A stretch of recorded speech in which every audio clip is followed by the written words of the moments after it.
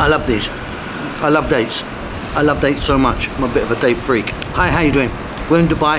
A very good afternoon to you. So I want to talk to you about these dates, which are my favourite dates, Medjool dates, and a little shop that I love to use whenever I'm in Dubai. I mean, there's thousands of these shops everywhere, but this one particular, I'll show you in a moment. Really friendly guys. I love what they have in there. So these are Medjool, my favourite date. Really quite big. They're big boys. They're tasty. They're sweet. They're very sort of meaty and delicious. My second favourite being Ajwa, which is much darker, more of a black, about half the size, less sweet. But these are fantastic. They're absolutely marvellous. But more importantly, we'll have a look at this little shop. Love these guys there. It's in the Dira area. It's right on what's known as the fish roundabout.